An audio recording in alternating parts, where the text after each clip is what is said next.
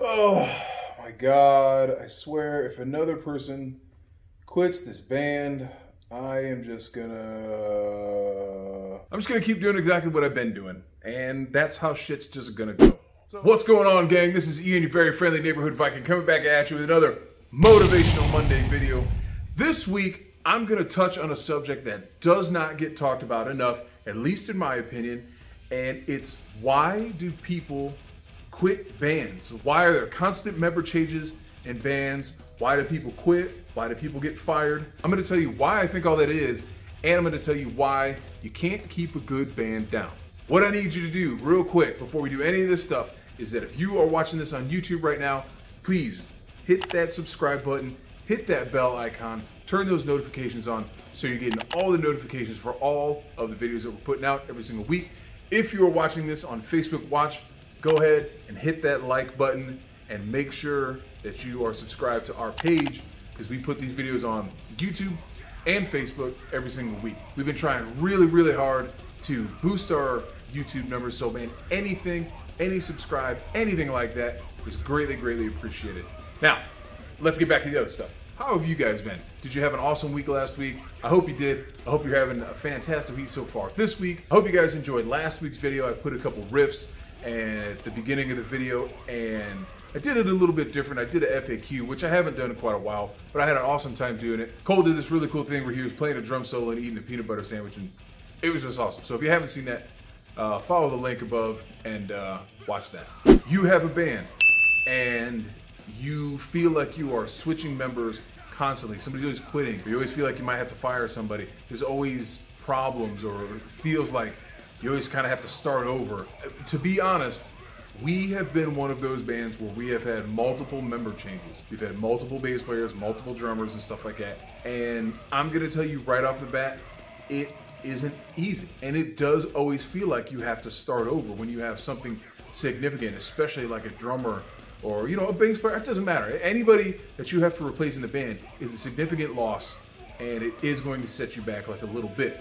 But why? Why does it feel like we have to do this? Or why does it feel like, you know, somebody wants to quit now? Or why does it feel like this guy or this lady or whoever in the band is f***ing up, and you feel like, man, I don't know how much longer this is gonna last, or I don't know how much longer I can deal with this? Why does that happen? From my experience, it happens for a few reasons. It happens because either it's a bad match, maybe the person isn't liking the material, maybe they're fed up with being in a band, maybe they don't want to tour, maybe, just maybe it's you. All of those things are applicable. Now, I have been in this band for quite some time. I started this band quite a while ago, and we've had, like I said, numerous, you know, bass players and drummers. Luckily, Cole has been in the band for like the last 6 years now, I think, which is great. Over the last few months, our previous bass player departed on his own accord, and we acquired a new one. Everything's going fine right now. Those things happen. They just kind of do. It comes down to a handful of reasons of why. And if it's happening a lot, if it just seems like you can't keep anybody in the band, it might not be them, it might just be you. But there's a difference. So let's break down the differences. There's a difference between quitting, there's a difference between getting fired, and there's a difference between a mutual, like a dissolution. Because this is kind of like a marriage. Sometimes it kind of works like a divorce. It means one party will leave, the other party will want to leave. Maybe it's just a mutual agreement where this just isn't working out anymore. Whatever, who knows? But you gotta kind of look down the pipe, especially if it's happened multiple times. And that isn't always easy to do, because that makes you take a real close look at yourself and go, Jesus Christ, am I the asshole here? You might be. I don't know. I don't know you. I know me. I know sometimes I am an asshole, or at least I come off as one. I don't personally think that I am. I can see how sometimes people might assume that I am, because I generally try to speak very plainly. I try to speak very confidently, and that could possibly come off as me being a dick or something like that. And I get it, and I don't ever mean it, because I'm really self-deprecating. That's who I am as a person. I really try hard to keep like any ego in check. I really do. From an outsider's perspective, I have no idea. And if I was ever doing anything like that, I would think that the guys wouldn't hesitate to say something to me about it. And I would need to get that head check real fast. And I'm okay with that. But going back to why people, you know, quit or why people leave your band, you know, you kind of have to think of your band as a business. When you hire people, why do they want to be in the band? And when they quit or when you fire them, you have to know why they're leaving. What's their reason for departure? All that does is it makes you operate better as a band and usually as a person. You got to think of this band obviously as a marriage. And when people leave, that's like a divorce. And it does suck most of the time. Sometimes you just have toxic people within the band and the shit just don't work out. That's happened to us. We have had people who are awesome friends of ours where we still love them and we still hang out with them, we still speak to them, and all that stuff is fine. But as a business partner in this band, we treat it like a business. As a business partner, that shit just doesn't work out. People might have different ideas of what they think or how they feel like things are gonna go in the band.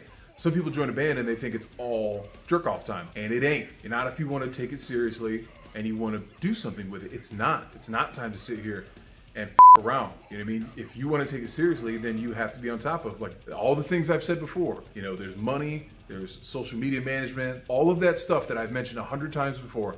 That's all a serious thing, and you all need to put work into it. If you have one person in the band who isn't doing it and everybody else is busting their ass, that resentment is gonna grow real fast, and you are gonna get sick of their shit in a heartbeat. You might have somebody who has a drug or alcohol problem. That's another issue, because you can't do that in a functioning band.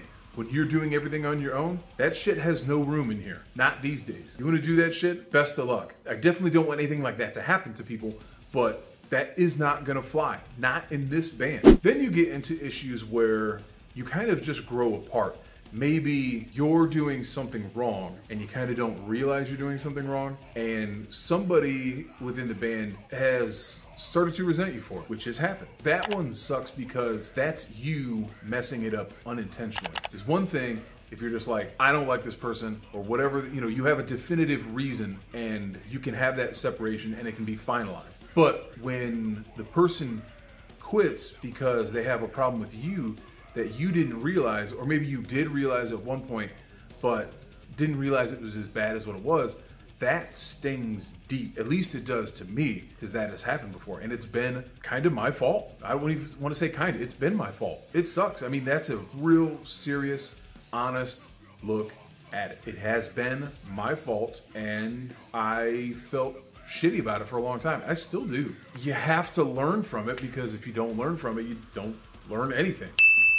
It's only gonna work for so long, and that's usually not a very long time. There has to be some kind of middle ground between everybody. This is a marriage. You are married to these people for the duration of the time that they are gonna be in that band, and that's it. And you have to make it work, especially if you're touring, especially if you're doing this as a business, as a full-time thing. You gotta make it work, and if you don't, the whole band is gonna implode. And there's gonna be nothing but resentment on every single side. You can't have that. You're supposed to be a professional. Everybody has to act like one. So the best thing for you to do is to be honest with each other and find a system that works. With finding that system, it takes a handful of really deep and honest conversations. Now within those conversations, it could be anything, but what you should probably be doing is laying out your objectives, having a mission statement. This is what I want within this band. Everybody gets a say in here. Everybody should have that statement and say, here's what I want, here's what I expect, here's what I plan to achieve. And not just within myself as a musician, but here's what I want us to achieve. Now, everybody should at least be on par with majority of that conversation.